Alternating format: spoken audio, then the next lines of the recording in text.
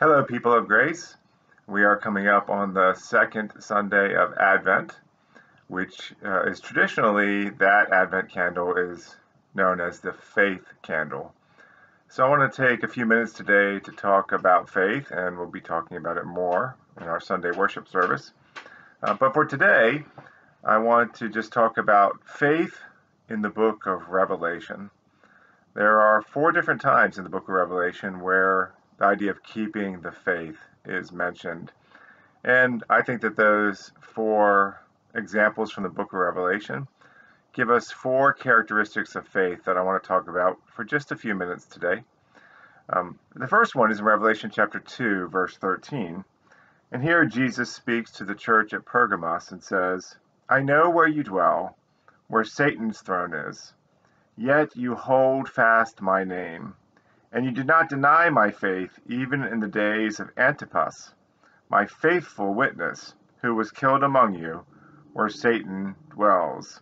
So you did not deny the faith, and you have the example of Antipas, a faithful witness. Now at that time when John wrote the book of Revelation, Pergamos was the seat of emperor worship in the province of Asia Minor. And Antipas was, according to church history, the bishop of Pergamos, or the senior pastor or lead pastor of Pergamos, installed by the Apostle John himself. And under the reign of the Emperor Nero, he was put to death by the pagan priest in that city. He's actually burned alive in a bull-shaped cauldron, according to church history. And yet he did not deny the faith. And later, that, as I mentioned, that became the seat of emperor worship in the province of Asia Minor. So that's Satan's throne, is this emperor worship cult and people being persecuted for not saying that Caesar is Lord. But the one big point from that little exchange is that Jesus said, even though you're in this really dark, difficult place, and even though a previous pastor was actually killed for his faith, you hold fast my name. And the idea of hold fast is strong. So faith hangs on to the name of Jesus. Faith is tenacious that way. And we need to make sure that we are challenging ourselves to tenaciously hang on to the name of Jesus, even when we feel like times are really dark or hard. The second mention is just a little bit further down in Revelation chapter 2. The second mention of faith is when Jesus speaks to the church at Thyatira. And he says, "I know your works, your love and faith and service and patient endurance, and that your latter works exceed the first." So here, in a letter that's actually pretty critical of Thyatira, Jesus offers a word of encouragement, that there were a core group of followers of Jesus there who were growing. And he says, "I know your works, your love and faith and service and patient endurance." And I would just boil all that down to this: faith serves, and it serves lovingly and patiently and enduringly. Faith serves patiently. So we want to have a strong faith that hangs on to the name of Jesus. We want to keep serving each other lovingly and patiently.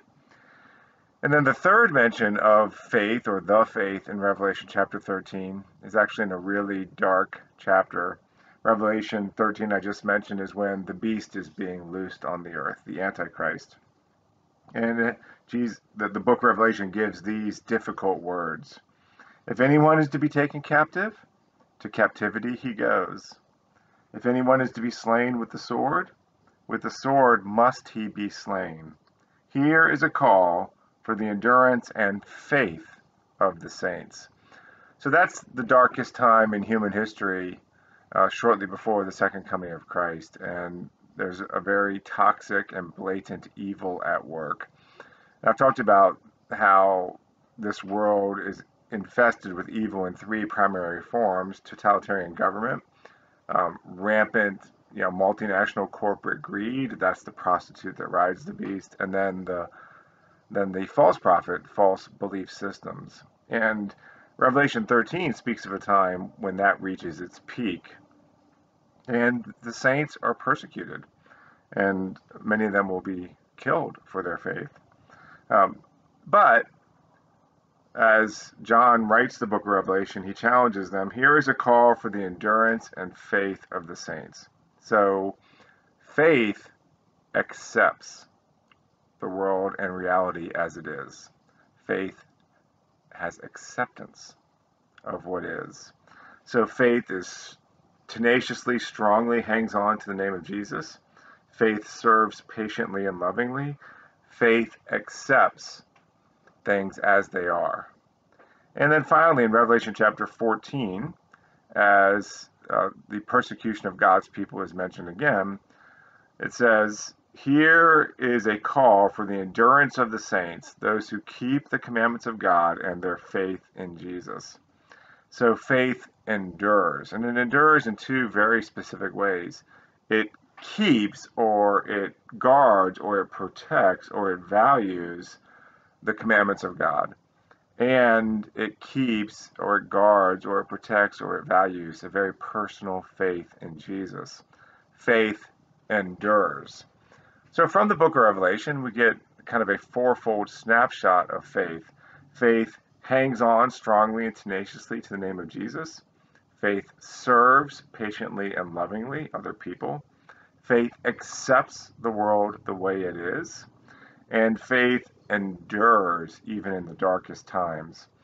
In short, we need to contend for the faith. If I can mention a quote from Jude, he challenges us to earnestly contend for the faith that's been entrusted to us. Now, this Sunday is the second Sunday of Advent, and as I mentioned at the beginning of this Pastoral Connect, the focus will be on faith. But I want to close with just backing up a little bit and looking at these two churches in Revelation chapter 2, the church at Pergamos and the church at Thyatira. When you research those two churches, in some ways they were train wreck congregations. But both of them also demonstrated a growing and even kind of tenacious faith. And I find that encouraging because all of us are a bit train wreckish. We all have aspects of our souls that we're not proud of, that are a mess. But we also can all hang on tenaciously to the name of Jesus. We also can all serve one another patiently and lovingly. We also can all work on being more accepting of what is and practicing contentment. And we can all hold ourselves accountable to endure even the darkest nights of the soul. We can all do this.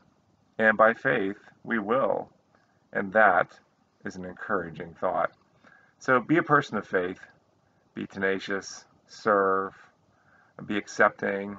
Endure. And be encouraged as we consider the second Sunday of Advent and the advent of faith through the birth of Jesus throughout this week. Have a blessed day.